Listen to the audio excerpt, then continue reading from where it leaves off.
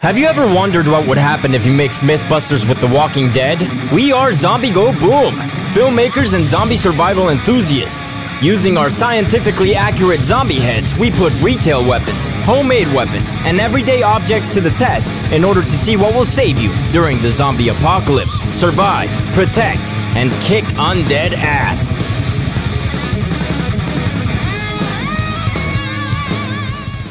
Hey, what's up, survivors? Welcome to another mind-blowing episode from Zombie Go Boom, the bloodiest show on YouTube. I'm Chuck Murray. I'm Charles Fultz. And we have a very special episode for you. That's right, a while ago on the Zombie Survivor Show, we asked you guys to design either a tomahawk or an axe, and the winner of that design contest would have their axe or tomahawk made in real life by Mitchell Design and Fabrication, link in the description below.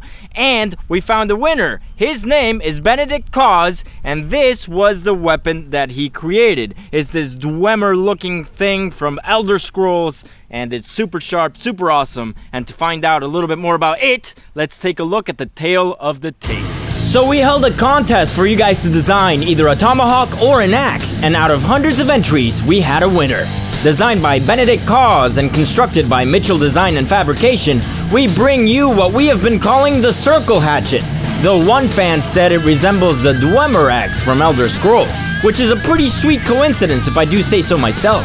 The axe is 16.5 inches or 42 centimeters in length overall, and it sports a 6.5 inch or 16.5 centimeter diameter blade with a mirror finish and a saber grind all the way around the edge. The 1045 carbon steel used on this creation has been heat treated to a Rockwell hardness of 40.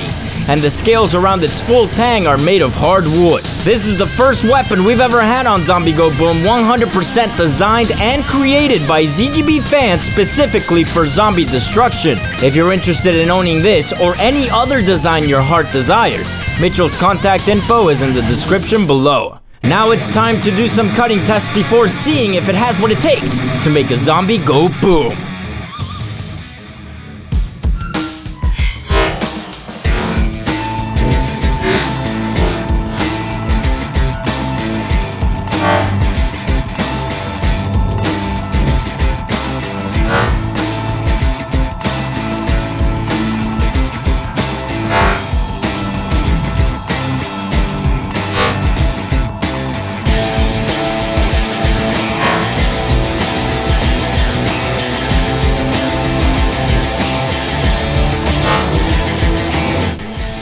One, two, three, four.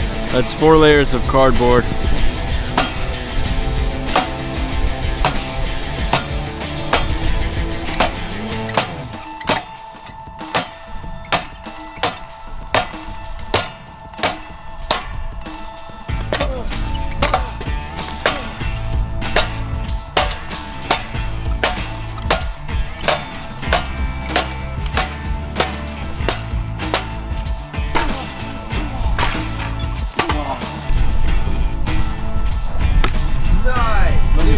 That thing makes such an awesome sound when it flies through the air. Yeah, cool. And it stays aligned, vertical, which is pretty awesome. This is really fun at throwing, and absolutely nothing to the blade. No chipping, no rolling, nothing. All right, Charles, the Executioner Fultz, what is your plan of attack for this first strike? Well, first I'm going to do a snap cut, then we're going to review the damage and move on from there. 3, 2, 1.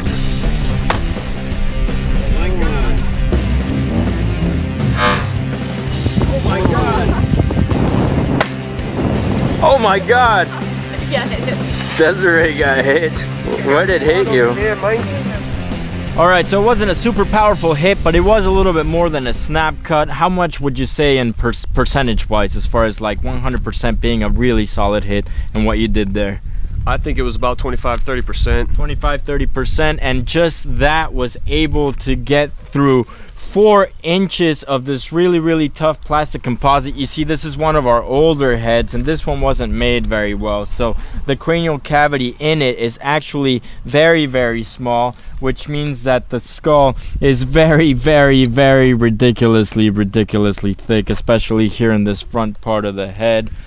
But just the fact that a 25% hit was able to do this much damage and break all the way down into the cranial cavity, regardless of how dense this particular head is a testament to just how badass that weapon is. All right, Charles, what are you gonna do next? I'm gonna do a horizontal strike to the front of the face here. I'm gonna see if I can cut the top of his head off without breaking his neck. All right.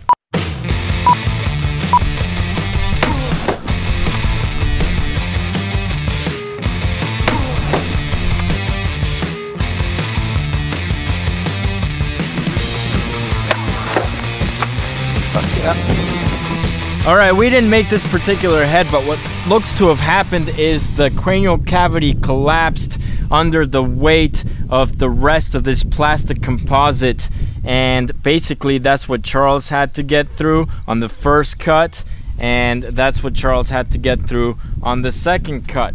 So, no, this isn't exactly an accurate test, but it's a lot more difficult to do this than it would be to actually be able to perform well during an accurate test. So this is a testament to that weapon. We may retest it in the future, but right now, as you can see, it's performing very, very well. Why don't we just let you go crazy and see how much damage you can actually do to this thing? Let's do it.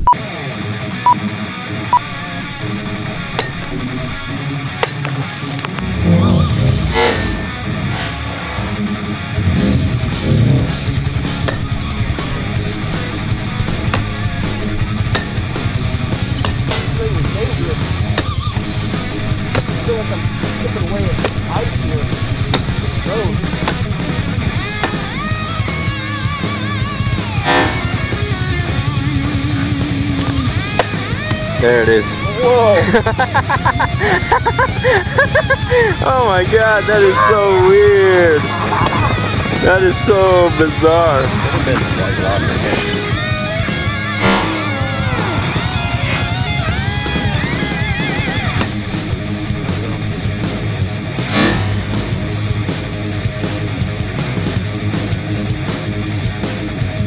Alright, so we torture tested it, we threw it, we went against a ridiculously thick Ivan head, much thicker than anything else we've ever used before, and the edge is still as sharp as it's always been. There is no rolling, there is no chipping, there is nothing. This thing is ridiculously resilient, so that's a positive that I will say about it. And the design is nice because when throwing, you are going to get it to stick most of the time because you have so much blade that can potentially stick regardless of your distance. And since you have that much blade, you could use it in very creative ways, especially if you're fighting a fellow survivor. Like, you could actually punch with it, you know. Probably don't want to do that with a zombie, but against a person, that's enough. You could also use it flat, break somebody. Charles was saying you could set it to stun, or you could set it to kill, which is really cool. Now let's talk about the negatives. Yeah, the only thing really that bothered me was the fact that the handle here is just really round, and so it makes it to where whenever you strike something, the weapon tends to move left or right, and which makes a second strike pretty much impossible. And the same thing makes it so that it's really difficult to gauge your edge alignment. Yeah. You know, if it were like a hammer or a machete, something a little bit more ergonomic, then it would be easy to know where the blade is just by feeling it. You can't do that by feeling this. You actually have to look at it. You know what I mean? Yeah. So there's a chance that you could hold it like this accidentally, and then when you strike this way, yeah, it's gonna turn on you. It's not gonna do as much damage as it would normally. So that is a problem. Also, this isn't really flush. The scales aren't flush, but that's more of an aesthetic kind of a thing. Other than that, it's just beautiful. It has a mirror finish. It's just amazing. Yeah, all in all, I really like this weapon. I would use this weapon myself if the handle were redesigned and a little bit more ergonomic, you know.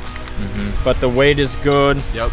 It would be a really good indoor weapon because it's not long. You're not gonna get, you know, snagged. You're not gonna snag it against other things, just indoors or somewhere, you know, when you're close to a tree or something. You know, with a katana, this would not be a good position for me. Yeah, plus a snap cut with this thing does a lot more damage than a normal small weapon like this. Yeah, if we had tested this against the regular Ivan head, especially the new Ivan heads that are more anatomically correct and more realistic when it comes to actually, you know, showing you what would happen if you did this to either a human or a zombie skull, this thing would be a one-hit kill just from the wrist. Yeah, it would probably go right through the whole skull. Yeah, and we'll probably retest it again just to see if we can throw and kill a zombie with it, and then also just test it in a more accurate simulant. But from what we've done today, I would definitely give this thing the overkill seal of destruction. For real, I agree.